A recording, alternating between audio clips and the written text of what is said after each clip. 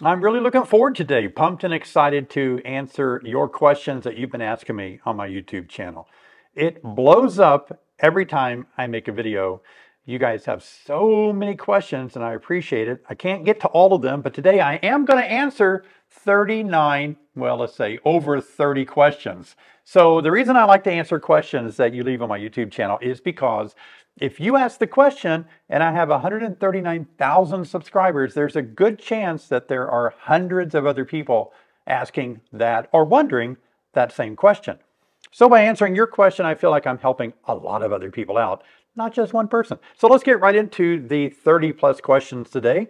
Can we get an update on this colony after the winter? I'm curious to see how bees are doing in your horizontal hive.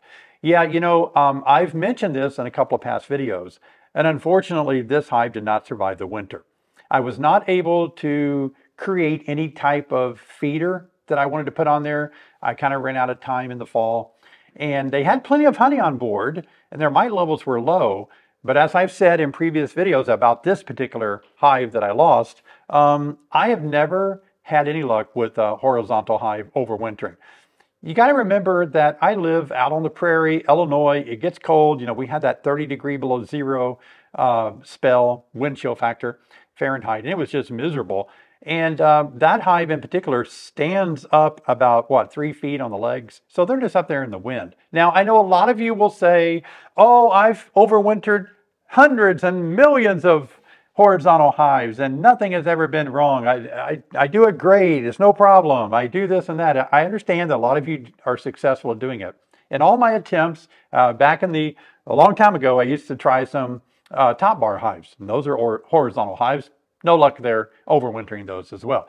The way that I overwinter my colonies works really well on Langstroth hives, not too good on my horizontal hives. Again, I'm not blaming the horizontal hive technique or anything or the hive itself.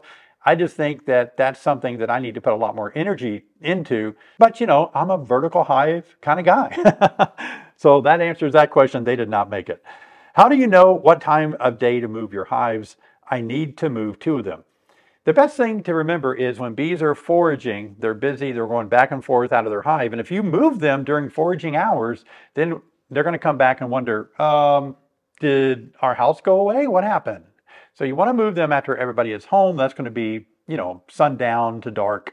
That's when you want to move. You want to wait, and then once they're all in there, screen them off, block them off, whatever you need to do. And then I prefer to move my hives in the dark when it is dark outside. Now, I've done that a lot, and I've gotten stung a lot moving bees in the dark. Things happen, things fall over, tops come off, whatever. But that's the best time that I feel it's best advantageous for my bees to move them when it's dark. I get to the new location when it's dark, open up the hive, walk away, and then when the sun comes up, they're in a new place. Hello, David. What device are you using in this video that informs you of the pollen alerts? That's a good question. I made a video a while back and it showed the pollen that was in my area. That anytime that my weather app detects some sort of an alert, whether it could be pollen or wind or rain or fog or something, it just gives an alert. And so that's the app. I'm using WeatherBug, but I think many apps will do that. But that just gives me a good clue too of what's actually producing pollen in my area. That's a good question. Where do you get your burlap smoker fuel? Oh, I've made a lot of videos on this as well. And I realize that some of you for the first time are watching me, and I appreciate that, and that you may not have seen my other 700 plus videos that I've made. Okay, so I get that. So in the bottom of my description of every video that I make, I have more of the common things that I use in my videos, and I leave links in there where you can purchase those. And so I'll do the same for burlap. Burlap has always been in my description below this video, and there's a link there where I buy it. I get it off Amazon. It's food grade quality burlap. And I'll tell you what, I can't believe that I ever use anything other than burlap. Burlap, oh gosh. It is unbelievable. What I like most about it, well, 2 things that I like most about it is that it makes just such a dense smoke without a lot of heat or fire. It doesn't burn up really quickly. I love that. That's what you want. You want smoke. You don't need hot fire. The other thing I love about it, it doesn't burn up. I can put a rolled up wad of burlap in there, and it will last me probably 2 or 3 inspections. Maybe at least 2. So I just smother my smoker out. I put a little plug in the top of my smoker and it goes out. And then next time around, I put a little shipping paper to start my burnt burlap up again, and away it goes. It's insane. I love the burlap. I got to tell you, don't fool around with anything else. Get that burlap, cut it up. It comes in big sheets, but you can cut it up perfectly. And you can watch videos that I've made where I show you how to do that, but it works out so well. That's where I get my smoker fuel. I'm getting my package on Saturday and it's supposed to be very windy. What do you recommend? Wow, nobody knows wind like me. Oh, where I live, it is always windy. In fact, it's so windy where I live that we don't really say, is it going to be a good day tomorrow based on rain or sun? We base it off the wind. I don't look at whether it's going to be, raining or not. It's like, is it going to be windy or not? Because I'm under the same scenario that probably you are. And yeah, here's the thing. When it's windy outside, it gets so windy here that the bees won't fly anymore. And that's really sad. But if you're installing a package and it's windy, you just need to get the job done. As I like to say, cowboy up. Everybody say it with me. Cowboy up. Go out there. Install them. The bees aren't going to really mind. You're going to be shaking them in there. Whether they fly a lot, they don't need to fly much the first day or two. You want them to get used to their home. I would just go out there, cowboy up, and get her done. Why didn't you look for swarm cells in either of the two deeps? Now, this was a video that I made, strategy for swarm control, how to deal with swarm cells. So several of you asked this question, and that's because I just made a video 2 days before this one, where I did look at all those other deep frames and we determined there were no cells there. So there was really no need to go back out there and look again in the bottom. It probably would have helped a little bit, but here's the deal. When I made these videos, and still it's this way, it's not really swarm season yet. It's still too cold to do much. That was just a nice warm-up day that I could get out there and do something in my beehives, but it's not warm enough to treat it like the middle of spring or the middle of summer. It's still too cold. And so that's why I'm not jumping the gun and worrying too much about, are there swarm cells? And because they can build them pretty fast. Now, before I answer the next question, let me encourage you to please join me on my live stream. If you like this format of me answering questions, you'll love my live stream, because I just simply take a good half hour on every live stream or longer and allow a chance for you to interact with me and ask your dying to know answers to your questions. And I do my best to answer your questions every Thursday night at 7 p.m. Central Time. I'd love for you to join me. We oftentimes have special guests, or we might have special giveaways. It's a fun time to interact with a great beekeeping community. Check it out. Here's the link right here. Now let's get back to our next question. Thanks, David and David. So very new to varroa here in Sydney, Australia. New to them. How long do you have to have a brood break, and what would be the best time of the year to use this, please? Now, what they are referring to here is this. Dr. David Peck mentioned using this to make a brood break. Now, I've always mentioned a push-in queen cage, so that you can isolate the cage, the queen in a cage. You can confine her there, and she can't lay. Now, what we're trying to do is break the bee's brood cycle, because mites reproduce in cap cells of bees and of the pupae. So David Peck mentioned putting the green drone comb in one of these types of queen excluder material. It looks like it's going to take up the space of about 2 frames. You're going to lose some brood frames, but this is the way you could isolate your queen in here. And what she does lay is going to be on, brood anyway, or drones anyway. And so that's kind of neat, because then you can go and just freeze this drone frame and you're going to kill all the mites anyway. It's not a bad idea. I'm stuck on using my queen pushing cage just because it's simple and they're cheaper. These, I got these from Better Bee. They do sell these, and I think they work great. But if you have a whole bunch of hives, these are going to cost you a lot more money than a pushing queen cage. That's the only reason I like the pushing queen cage. But to answer your question, we prefer isolating our queen, I do, in the months of somewhere around July, August, September, or August, September, October. And what we're attempting to do is that's when the mites accelerate the fastest, because the bees are creating so many generations of bees by that time, and that's where the mites are going to reproduce. So that's why we're working hard in July, August, September to really keep our mites under control going into winter. So those are the months that we target. It doesn't have to be exact, but August, I know, is just one of the months you have to really drill down and make sure mites don't expand rapidly. But do it in July, you get a head start on August. So I like July, August, September. Thank you for sharing. I really enjoyed this video and it helped a lot. I do have one question now that you've seen these queen cells and you've delayed swarming by destroying the cells. What are your next steps? Splitting the hive? That's a very good question. And I've thought a lot about it. My go-to technique is one that I just made a video on. The last video that I made, I showed you how I would go to a hive like this one you're asking about. I'd pull out 5, 6 frames from the parent colony and I'd make a split. Take the queen with me. It doesn't matter if you take the queen or not, but I prefer to take the queen to simulate a swarm. And but on this particular hive, I'm wanting to really raise queens from this queen. So that's going to create a different scenario. I've thought a lot about it. I haven't made up my mind yet. You know, I thought about things like pulling the queen out and then putting in some grafts and let them raise grafts. An easy way to raise some queens that way. And then I thought about just all different scenarios. So I don't know. I don't know what I'm going to do. Probably what happens to me is I sit around and wonder, I have about 10 plans that I'm thinking of that would really work well. And what happens with me is I sit around and I can't make up my mind and I wind up doing nothing and they wind up swarming on me. That's probably what could happen. No, I hope not, but I have that tendency to be like that.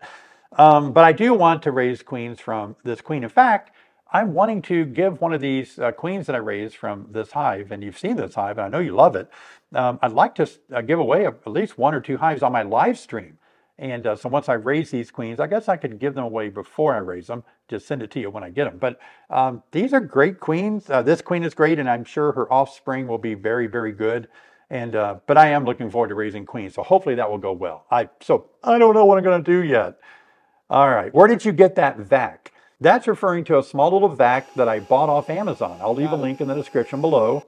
And that vac works really well. I got the idea. I don't remember his name exactly. Don't kill me if I'm wrong, but I think he has a YouTube channel on beekeeping, and I think his name is Bug Farmer, maybe. But he had a video where he showed how he made one. He just bought one and then converted it, doing a lot of different conversions to it to make it a beetle sucker. And so after watching his video, I thought, wow, I'm going to try to get one too. I'm still wanting to make a video showing you how I'm going to make it. A little bit different than he made it, I think. He did a great job, but I think they work out really well. The one thing I'm wrestling with is it's easy to suck a bee, or not just, you know, they won't necessarily fit into the hole, but you'll destroy the bee if you touch and get anywhere near a bee. They're so light that you'll suck them up in there. Got it. Got it. So you have to be careful not to kill your bees, and that's the case when you're trying to smash beetles as well. Anytime you're trying to vacuum up beetles or smash beetles, even collect them on the Swiffer pads, you know, some bees get caught. So I guess there's collateral damage when you're trying to kill beetles. But I'll keep you up to date on that. Might make a video on showing you how I use that. Do suits retain attack pheromone? Should they be washed or sprayed? That's a very good question. I think most pheromones really do stick around for a long time. We see this with drone congregation areas. They're often in the same location, even though all the drones that were there the previous year died and no other drones know to go there. That could be landmark and all that. But the other thing I notice about pheromones is like queens in a tree or something. You get a swarm in a tree and you shake a swarm out of a tree. The queen's pheromone is so strong that even after you get the swarm, bees are still hanging out around that tree. That's interesting. I've heard a lot of stories about how long these pheromones can just stick around. So in your bee suit, this bee venom, alarm venom, is certainly something that can stick around in your bee suit. Now, we all know that if you get stung, that alarm pheromone can trigger other bees to be there to sting you. That's not always the case. I mean, it's true that it could attract other bees, but I get stung working bees and I don't continue to get stung multiple times in that same location. It doesn't happen that way. But again, I've showed in my videos that you can smoke yourself a little bit with your smoker to get break up the intensity of the alarm pheromone. And yeah, you can do the same on your suit. I don't know if you can just leave your suit. I don't do anything with my suits, but I don't really see stingers in my suits either. So good question. If in doubt, wash it. I do not wash my bee suits. I think I used to wash my bee suits when I first started because I wanted to be a really nice looking beekeeper. Look kind of prudy out there, but not anymore. I don't. Man, I don't give a hoot about my suits or jackets or gloves. You know, I just let them go. But yeah. Next comment says, I'm probably not understanding timeline correctly, but why wouldn't you have stopped the inspection once you saw queens? I feel like you saw eggs on this inspection. You knew your queen was there and you could have torn it down or something. Yeah, that's a good question. So that's referring to an inspection video that I made where I found eggs, but I did not tear down the queen cells.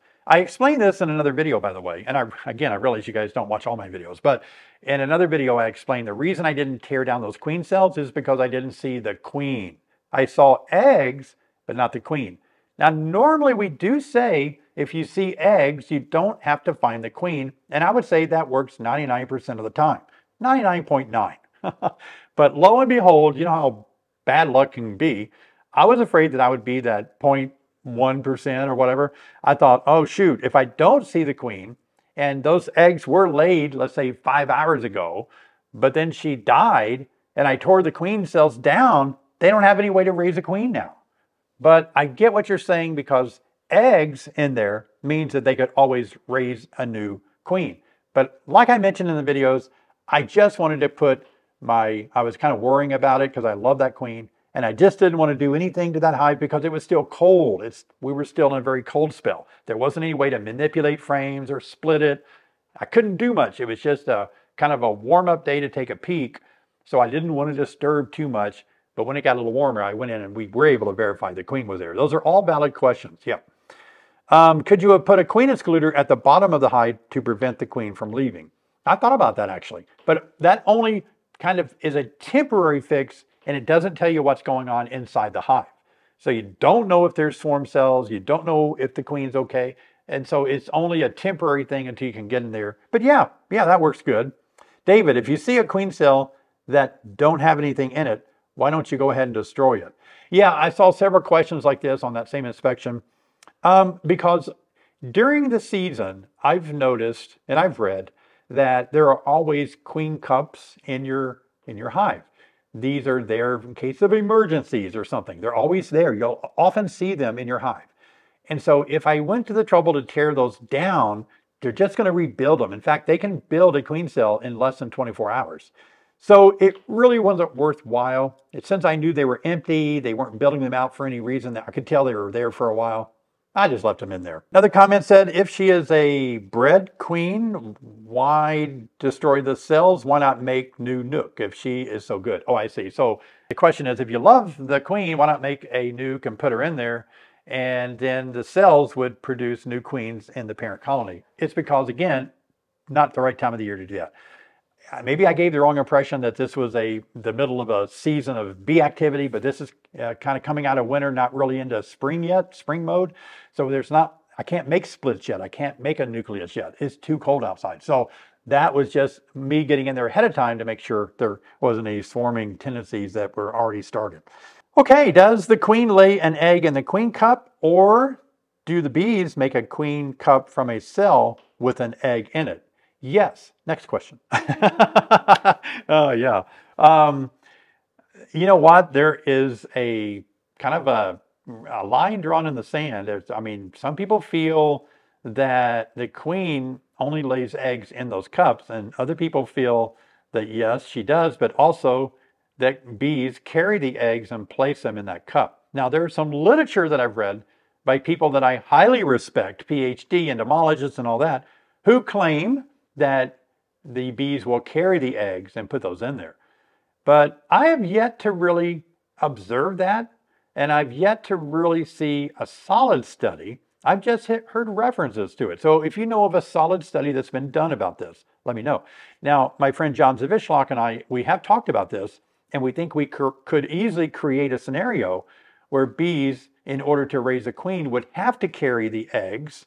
And so we think we can generate that study and videotape it, maybe in an observation hive. That would put this myth to rest, and we could say absolutely they do, or in this case they didn't. So 50-50 on that. I don't know. I do know for sure that a queen can lay in that cup, but I don't know if the bees themselves are carrying the eggs and placing them into those cups. So I'm not sure about that one. How long would you leave the queen before allowing her to be replaced? I assume you mean how long would you use a queen in a hive before you get kind of fearful that she's too old? For me, it's usually 2 or 3 years, no more than 3 years. I just can't risk going through a winter with a 3-year-old queen.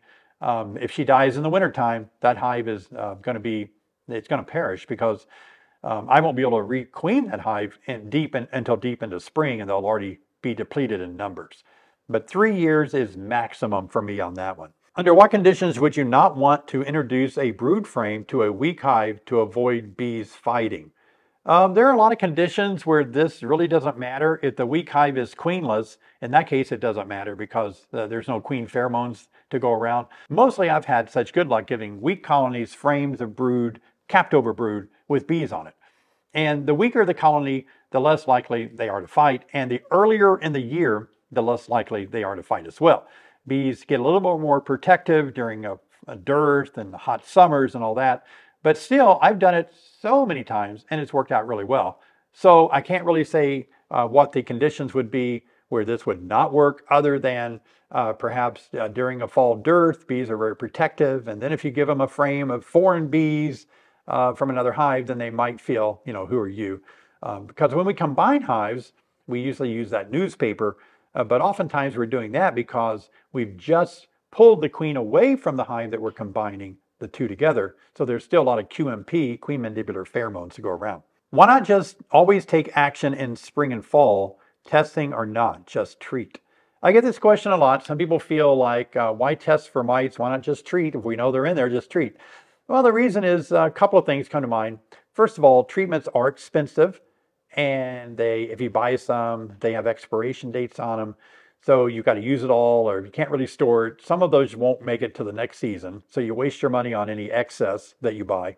The other reason is because if you don't test first, you really don't know if your treatment worked.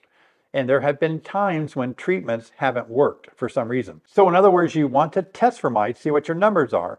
And if you have more than 3 mites per 100 bees, then you might either make a note that you need to treat soon or treat after that.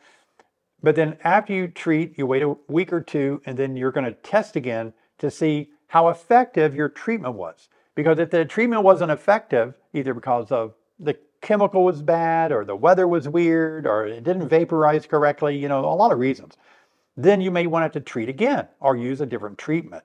So that's why you want to test, treat, and test. Thanks, Dave. Always love your videos. Please help me understand the advantage of checkerboarding versus simply adding a honey super of drawn out comb.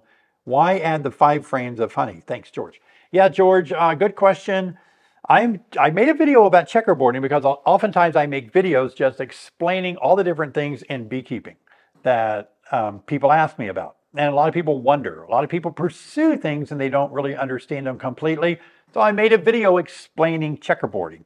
Now, checkerboarding, by explaining it, by making a video, I agree that there are some things of it that leave my mind wondering. And this is one of them as well. So, but I think, and Walter Wright was the person that came up with the idea of checkerboarding. And I believe in understanding what he was saying, and his followers and people that follow checkerboarding and still use it. What they say is that if the bees feel that the honey above them is not solid, like it's not sufficient, they see gaps in their honey, then they're more apt not to swarm, but to fill those frames that are checkerboarded. Full frame of honey, empty frame of honey, full frame of honey, empty frame of honey. That it drives the bees crazy to see that. They just don't want to do it. Now, if you put a frame of, let's say, undrawn foundation above them to stop the swarm, most of us feel like that's just a desert. That the bees are still in swarm mode. They're going to swarm. They have honey down below in their deeps they can use to consume, to get ready to swarm. And so I too have seen, I'm not going to say flaws, but I've seen some things in the checkerboarding technique to prevent swarming that it could leave some gaps where I've seen bees swarm when they haven't had much honey at all on board, when they've had a mixture of solid above them or nothing at all. I've seen swarming under all conditions.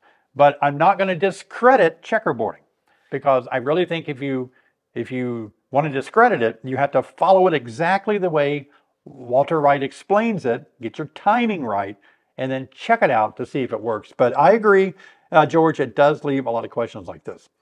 I have a jar feeder. I use a thumbtack to punch holes in the top. It seems like it drips too much. Will this drown the bees in sugar water? The holes are very small. A thumbtack is a very small hole, and I am shocked that it would leak. Here's what I would do. Take the lid off the jar and check the surface of the glass jar. See if it's smooth. There could be imperfections in that lip, like a bump of glass, and it's not allowing the lid to sit properly. So make sure that the glass jar is smooth. Sometimes you can get a buildup of gunk or something. Next, I want you to check your jar lid. Now the jar lid, let me get one. Ta-da! So the jar lid actually has, let me bring it closer to you so you can see it. So the jar lid actually has this rubber gasket around it. Do you see that rubber gasket? And now some of them may not have that, but I think most of them do, even your canning jar lids. So I think it's important then that you take your lid off and examine the lid. Just run your finger around the little rubber and make sure that rubber is smooth. There's nothing, up in there that's holding it from sealing. Because what we're trying to do is create a vacuum by having the lid on tight and the jar full, and the holes being small at the bottom. Enough air can't make its way up into the top of the jar to allow it to drip out. So that should be the case. But to answer your question, can that be bad for bees? This is dependent upon the amount of liquid leaking and how big your colony is. If your bees are really heavily populated and you're just dripping a little bit, I would think they could consume that and keep up with the pace.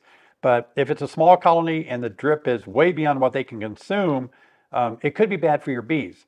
Although I would think the bees would get out of the way, it would drip through, but you don't want leaking jars of sugar water around your hive because that's going to attract ants and robber bees and everybody else that loves dripping sugar. So you don't want dripping sugar. But check those things out and see if you can find out why it's doing it. And if nothing works, I would try a different lid in a different jar. Hello, do you add additional wax foundation to your new frames? I add additional wax to the foundation. I think that's what you're meaning. And I've made, a handful of videos. And I wrote an article in the Bee Culture magazine about this. And yes, that is the only way to go. Add more wax. And as you can see here in this video, this is from another video that I made, but you can see how I do it. And it just makes all the difference in the world. If you watch my videos, I think it was last summer that I made, I ran a test with 10 frames. One of those I did not add additional wax to, and I put all 10 frames, and it might have been in July, I think. Yeah, and I put them in there. It wasn't really a heavy nectar flow. The one in the middle where the bees pull out first and fastest, I left it unwaxed. So that's the one I didn't wax. The rest of them I added extra wax to, went back, I don't know, what was it, a week or two later? They drew all the frames out perfectly except the one in the middle with not the extra wax. They did nothing to it, nothing. So adding wax helps like gold. You've got to do it. It's unbelievable. And if you don't have wax, I encourage people to buy it off Amazon. I'll leave a link in the description below if you need some wax to add to your frames. This is being added to plastic foundation. Hey, David, during the winter, can you move your bees to a greenhouse? Now, that's a good question. I actually talk about that in my overwintered online course that I sell. I don't recommend that at all because in a greenhouse, any kind of light, bees are drawn to. Insects are drawn to light. And so the bees are drawn to the top of the greenhouse or a window in the greenhouse, however it's set up, they're drawn to the light. And they just stay there and beat themselves up silly trying to get through whatever is stopping them from getting outdoors out of that greenhouse. I think if the greenhouse was huge, covered 10 acres, it would probably work pretty well if the ceiling was pretty high. But the typical greenhouse, it's just tough to keep bees in a greenhouse. Now, I've got a lot more questions coming up, but I want to encourage you guys. Bobblehead David says, please subscribe. And so if you're new to my channel here, I do appreciate you guys being here, listening to answers to these questions. And I like making videos to help beekeepers out. You subscribe, you'll get a notification each time I make a video if you click on the bell, and as always, give me a thumbs up.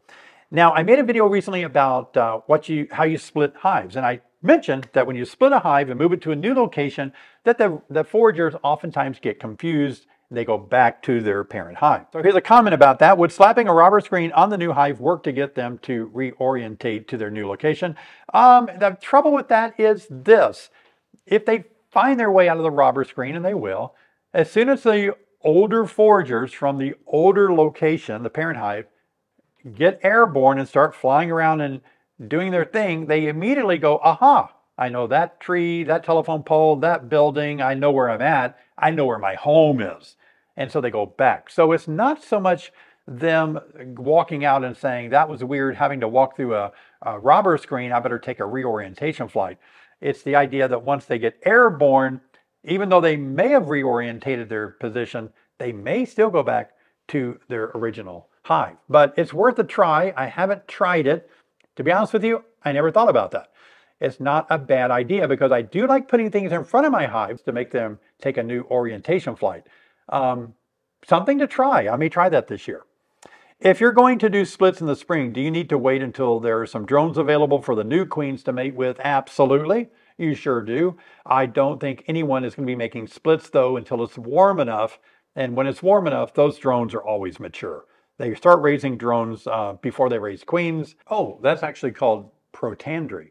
It means that the drones mature before they start raising the queens. That's a good citizen scientist word, protandry. How many days can you leave the split before opening the hive? Was thinking to put my split in a nuke box and then tape shut for a couple of days with as many bees as possible, then move them 100 yards.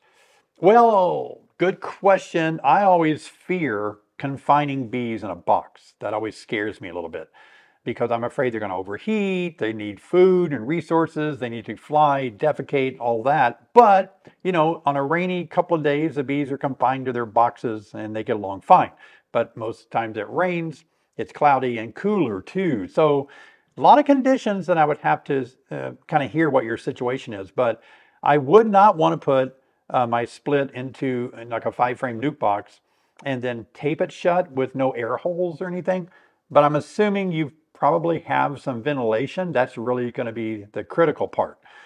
Taping the entrance shut, but maybe it has some ventilation on it, would probably be okay if they were kept in the shade for a day and a half. But I wouldn't go to much more. I wouldn't want to go much longer than that, just because of all the things that I just said. They need to get out of there. I tried the Demarest method this year with a queen excluder under the top box. I pulled only frames that did not have eggs, so no new queens. I put the excluder on for insurance, no top entrance. Can the overwintered bees fit through the excluder? Good question. There's only 2 types of bees, that cannot fit through the queen excluder. What are they, class? What are they, students? What are they, citizen scientists? What are the 2 bees that can't fit through a queen excluder? We all know it's the queen, one of them, because it's called a queen excluder. It can also be called a drone excluder, because drones aren't very good at making it through there either. And so all the other bees make it through just fine, including your overwintered bees. Now, we do call them bees of winter physiology. We do say that they have more fat bodies in there for winter in their bodies, but that doesn't make them fat. They're not big and fat, but they just have more fat bodies. They have biointelligenesis, for example. So there's more stored protein in their fat bodies and their head and abdomen, but they're no larger externally on their body, so they can still fit through the queen excluder just fine. That's a legitimate good question. What if we shake a few frames of nurse bees into the split to replace foragers that return to the old location? Also, if the old location gets most of the workers but not the queen, will that increase resource collection in the old location? All very good observations. Glad to see you thinking that way. I love it when I see beekeepers thinking through things like this. Excellent. Thank you for doing that, Michael, I think. So yeah, so that would be helpful. If you shook nurse bees into your split, then the nurse bees likely are not going to be able to ever want to fly out and back to their old home. I have seen nurse bees fly back to their house, because some of those are able, if it's not too far away, you know, they're able to do that. But they take, you know, they defecate and such outside the hive. But for the most part, that might really be a good plan. Shake some nurse bees. Now, how do you find nurse bees? You've got to look for bees on open brood. Open brood are eggs and larvae, not cat brood. But open brood, the nurse bees are feeding them. That's how we know that they're there as nurse bees. So in this case, yeah, I think that would be very helpful. Now, what's really critical about this is that the nurse bees are going to be between the ages of 6 to 11 or 12 days old. and they start foraging in about another 10 or 11 days. So if you shake nurse bees in there that say are 10 years old, then in 13 days later, 2 weeks, they are foragers. You still got to wait 2 weeks. So yeah, it's helpful. And your other question was good too. If the older location gets most of the workers but not the queen, will it increase resources? Absolutely. Many people do this as a technique to get more honey. They pull their queen during a strong honey flow, and that reduces the amount of energy used in other on brood and such. And so the bees just go crazy making more honey. So yeah, it will make more honey. A queenless colony, as you have probably already experienced, can really go crazy making a lot of honey. Feeders for 11/24. I assume you put feeders on April the 11th. And when will your 8-frame feeders be available? Website says out of stock. Yeah, that's something that I have no jurisdiction or control over. I'm not able to really keep tabs on that. My staff does keep my website going, inventory, orders, and all that. So I'm clueless about things like that. By the way, thanks for being interested in our feeders. I appreciate that. You are my favorite person on YouTube, and thanks for all you do. I've learned a ton. Well, thank you. I appreciate that. Oh my gosh, that's encouraging. Okay, I'm not going to quit making YouTube videos after I heard that. I'm kidding. Do you believe checkerboarding is as effective with horizontal hives? Oh gosh, I did think about this, and I think it could be. I really do. If the theory is the same, whether it's vertical or horizontal, if the theory is that bees don't want to swarm unless they have a big solid block of honey above them or behind them in a horizontal hive, the theory could stand true in horizontal hives, I guess. I have to admit I don't know. I don't have a lot of experience with horizontal hives. All mine are vertical, traditional Langstroth hives. What if you turn the new hive 180 degrees? Does that help? Yeah, we're back to talking about how do we keep foragers in the split if we move them? If we tilt it 180 degrees, like turn it backwards, will that help? It could. And I think I've done that successfully. One of the best techniques that I've ever used is, I think it was on this building back here. It goes further back that way. But back in there somewhere, I made a split when I had a bunch of hives on this side of the building, and I put my splits on this side of the building, and there wasn't a single forager that went back to the old colony. The reorientation around that building was phenomenal. So whatever that means, right? There's something there. It worked out really well. I've been told not to hold frames with queen cells upside down as it will kill it. Is that true? Okay, so what we're talking about is you pull out a frame and there's a queen cell on there and it's capped over queen cell. And if you hold the frame upside down, will it kill the queen? Here's the deal with that. The queen cell, let's pretend that this is the queen cell. You know, it's in this vertical position. You can actually damage the queen in there in the early, I guess in the pupa stages when it's most critical. If you tilt it even, you don't have to turn it upside down because it's suspended in there. It's such a way in that cocoon that its wings have to develop. And by sloshing it around, you can actually cause the wings to get caught in places against things that they shouldn't be and actually damage the queen. Now, I used to, before I knew this, and I was a very, very new beekeeper, I would see queen cells, I'd cut them out, I would open up my shirt pocket, I'd put my queen cells in my shirt pocket and go about my bee inspections. And later on, an hour or two, I'd take my queen cells out of my pocket and punch them in somewhere. And lo and behold, most of them didn't work out. They died.